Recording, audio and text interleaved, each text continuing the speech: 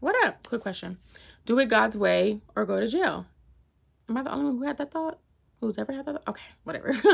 Bienvenidos a mi canal. Welcome back to my channel. If you know me, thank you so much for coming back to see me. I appreciate you. If you do not recognize this face, my bad. My name's Latrice. Nice to meet you. And this right here is Faith by Latrice, where faith is a muscle we exercise around here. Now let's get on into it. Y'all know, mira. That first statement, I was serious. Either we doing it God's way or sometimes like is we gonna go to jail, which, okay. 1 Corinthians, shall we? 1 Corinthians, boom. So right now we're about to talk about the wisdom of God. Now, I read in the thing, in the little synopsis, why did Paul write this letter? Paul wrote this letter to the church of Corinth because it says, surrounded by corruption and every conceivable sin, the Christians in Corinth felt pressure to adapt to the low standards around them.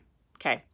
Many who had already compromised asserted that they were free in Christ, but what did that really mean, right? So boom, Paul writes this letter to make it clear. Listen, y'all say y'all believe in God, y'all say y'all believe in Jesus, but you guys are acting buck wild like all the people y'all live around. All the people who say all the people who don't believe in God, you acting like them, but you still saying, that's like me getting up here and say, I believe in Jesus, but I'm going over here chopping people's heads off. Okay. So he wrote them a letter to remind them, if you say you believe in Jesus Christ, your life should be shaped by him. You need to allow Jesus to shape your life, your values, your decisions, the way what you believe, how you move, how you treat people, all the things. The wisdom of God. 1 Corinthians 1:18 says, the message of the cross, of the whole story of Jesus down on the cross, all things. The message of the cross is foolish to those who are headed for destruction. That's pretty simple. But we who are being saved know it is the very power of God. So basically, want to skip a few, this book right here, to many people, is foolish. It's nonsense. It don't make no sense. That's stupid. It's not really logical. It's not like, what are you talking about, right? But to people who have believed and know this to be true, and the only truth there is, it's power in knowing it. And it says, verse 22, it is foolish to the Jews who ask for signs from heaven. They won't prove, they won't make fire fall from the sky. And it is foolish to the Greeks who seek human wisdom. Prove it to me by some philosophy, by some formula. Prove it to me. Okay. So when we preach that Christ was crucified, the Jews are offended and the Gentiles say it's all nonsense. I know that when I get up here and say things from out of this book after studying and reading and having my time with God, I know people are either offended or they think I'm dumb or they like, girl, what are you even talking about? I know that. I don't care. Okay, let's get into it. The wisdom of God. Many people... Listen, and this is no shade. If you don't believe in God, that's your business. I'm not trying to persuade you. This is what I believe, and I'm just sharing it, all the things. Here's the thing, right? The world will tell you, my God, everything about the kingdom of heaven, everything about God's way is backwards from the way of this world that we live in, right? Not to get all Christianese, churchy, but every practical example. If somebody do you wrong, what do we do in return? You already know it because you're thinking it. You're going to do something wrong to them. Or you're going to have animosity. You're going to treat them differently. You're not going to still be nice to them, right? If somebody lied to your face and you know they lied.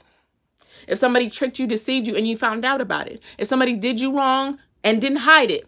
You are going to treat that person differently now. You are not going to be nice to them. You are not going to love on them. You're not going to buy them any more gifts. You are not going to pray for them probably. You're not going to compliment them on their outfit when they come to work. You're not going to do any of that because the world, culture, everybody says it's an eye for an eye, a tooth for a tooth. You give me something, I give you that same energy back. But this book right here says you're supposed to pray for your enemies. If they ask you for a shirt, give them your coat. If they do you wrong, pray for them. Take care of them.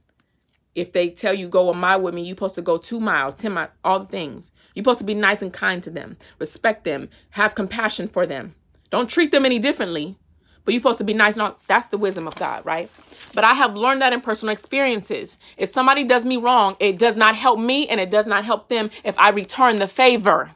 What happens is I'm going to keep repeating what they did to me up here, and it's going to be recycled right here. So then when I try to put out something, I'm going to be putting out whatever I've been rehearsing. Who is that going to help? No one. Okay. But it's not easy to do that. So that's why we need for those of us who do believe in him.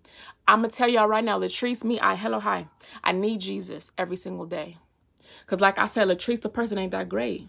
I get mad at people and I start thinking stuff up here about them, about what all the, okay. So like I said in the intro, do it God's way or go to jail. I got to pick every day. Anyways, I hope this helps somebody. The wisdom of God is helpful. It's not going to make sense to people, but I've seen it in my own life. It worked. Si nadie te ha dicho hoy, esta día que te estoy hablando a ti mismo. If nobody has told you today, I want to tell you that I love you and I love me. Because listen, I be living out here, but get what? We are going to prosper regardless. Catch you on the flip side. Bye.